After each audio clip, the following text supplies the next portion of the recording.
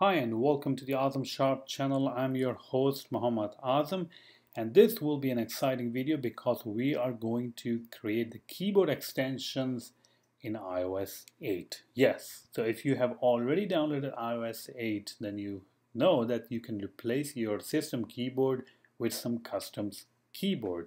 If you go to the App Store and if you have iOS 8 installed, then you will have a lot of choices to install for your custom keyboard.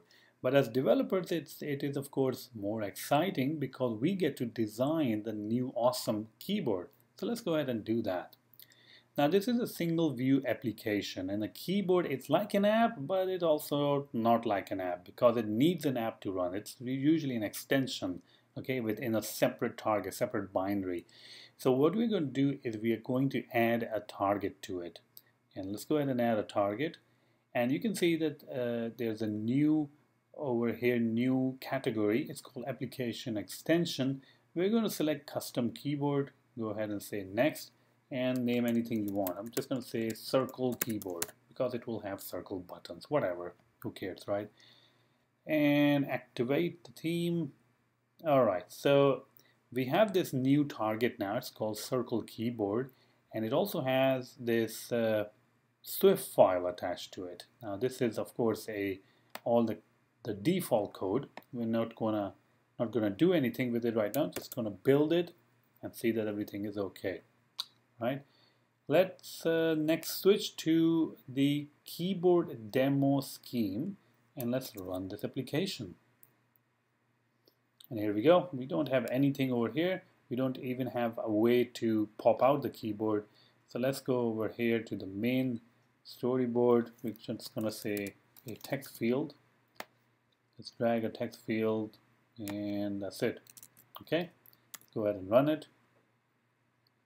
So we have a text field. When it pops up, now it's already popping up the keyboard, but I can show you how you can reset it. So let's go ahead and reset it and start from the beginning. Right, so here we go. Let's reset it again so we are sure. There we go. Let's go ahead and run it now.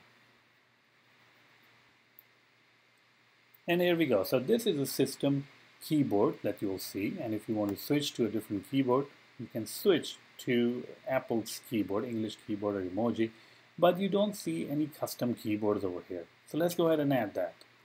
We're going to go to Hardware, Home, go to Settings, go to General, Keyboard, Keyboards, add new keyboard, and here we go. You see a keyboard demo over here. That's you, right? I'm going to select that, go to Hardware, go to Home, and let's go ahead and run this application again.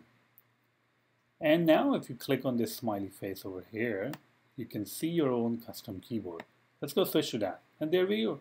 That's it. That's your keyboard. That's your custom keyboard that comes with the default implementation when you create a custom keyboard extension. Now, you might be thinking, what is this button next keyboard? Now, this button is mandatory. It doesn't have to be like that. I mean, it doesn't have to appear or say next button or next keyboard, but there have to be a button in your custom keyboard that will allow the user to switch to different keyboard if they want to. Now, if you don't have that button, your app will be rejected. Okay? You want me to repeat that again? All right. So, if you're developing your custom keyboard, you must have an ability from your keyboard to switch back to the other keyboards, namely Apple system keyboard. And if you don't have that capability of switching from your custom keyboard to other keyboards, then your app will be rejected. All right. Okay. So now we can see our custom keyboard. So let's get started working on it. We're going to go and create a new file, which will be a view, and we're going to say over here keyboard view. Okay, let's go ahead and create that. It's a nib file, And we're going to go over, let's close this out. Size is freeform, and let's limit the size to 320 by 220. So this will give us plenty of space to design our own keyboard, right? First thing we're going to do is we're going to set the background color. Let's go ahead and change the background color to green. And let's add one button to it, so UI button. Let's go ahead and add it over here. All right. Or maybe, there we go. You can make the button bold, system bold, done. And the text color you can do white. And you can write Q over here because that's like the first key. Now you might face some issues that I'm facing right now. Sometimes it's very hard to move these things. All right, here we go. Okay, so this is our keyboard. So whenever now we pull up our custom keyboard, it should look a little bit like this. All right. So we have to go over to our keyboard view controller and make sure that we load that nib file. So let nib equal to UI nib, and then the nib file name, in this case is what? Keyboard view. Bundle is nil in this case. And we are going to say nib dot instantiate with owner and options. We don't want to provide any option right now. And then we can say view equal to objects of first as UI view. All right, let's go ahead and build this. Everything good. Now, if you do want to debug your keyboard, you can always switch to the circle keyboard, which is an extension, and then hook it up to the main application. And that's what we're going to do, hook it up to the keyboard demo.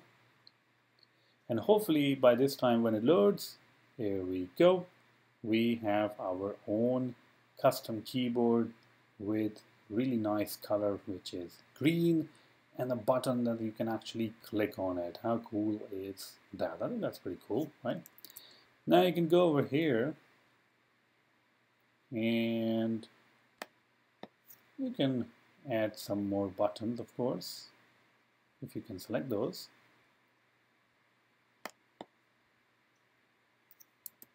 All right, make a copy. Let's do ahead and what is it? Q, W, and you get the picture, right? Basically, you're just creating a QWERTY keyboard. If I can select that, that will be really helpful. But you get the picture, right? I mean, you can add more buttons to over here. You can do many things. Here we go. This will be R. And there are some issues, of course. I have encountered some issues, at least, with the constraints that I'm putting. Here we go. The constraints that I'm putting on using storyboard. All right, let's go ahead and run it. Let's see how it looks like. Does it have the constraints that it needs, or does it look weird? Okay, it looks okay. All right, a little bit of space over here, but we do have our QWERTY keyboard over here. Now, if you do want the rounded corners that I talked about, not really much of a task, because you're going to just say make round corners. This is a function, a custom function. We can write it easily, right? And we can say function make round corners. Basically, what you need to do is you need to say button in, what is this, self.view.subviews, and then if button is UI button, then we will say button as UI button and dot what is it, background layer dot corner radius equal to whatever 3 or something, and then you can say button. I think that's the background color.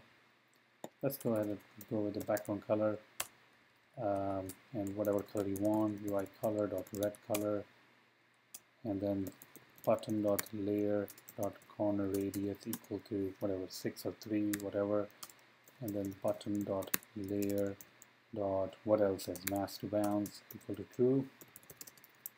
Okay, let's go ahead and run this. Maybe that will do the job, maybe not. Let's see. We might have to select if you want borders and everything, but here we go.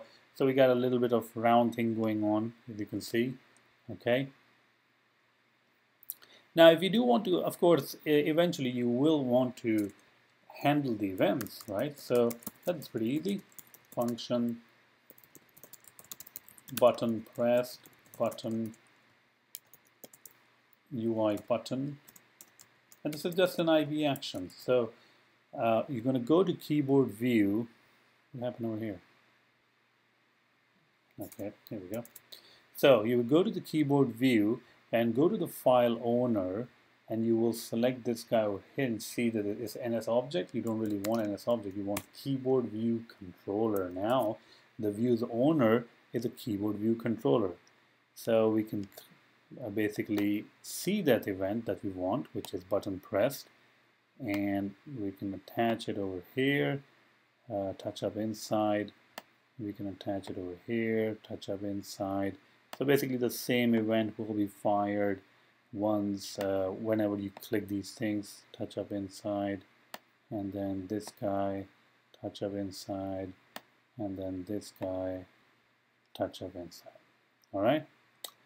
Inside the touch event, what we do want to access finally is string, not string, sorry, var string equal to button dot title label dot text. All right, and then we can do a text document proxy as UI key input dot insert text, and then we can insert the text over here, the force unwrapping, and here we go. So let's go ahead and run this. Here we go, our button, and here we go. You can see over here that we are actually typing whatever. And that's pretty much it. So that is actually the basics of getting started with creating a custom keyboard. And well, as you can see, it's you know, the basics are easy, but of course when you are developing a more feature, the more features for the keyboard, it will get difficult. So, and you will begin to appreciate the work and the passion that the Apple has actually put into creating the system keyboard. I hope you like this video, and I can't really wait to see your great, awesome keyboards and download it. So when you're done creating your awesome keyboard, hey, email me, comment on the video, and I'll sure to download it. Thank you very much for watching.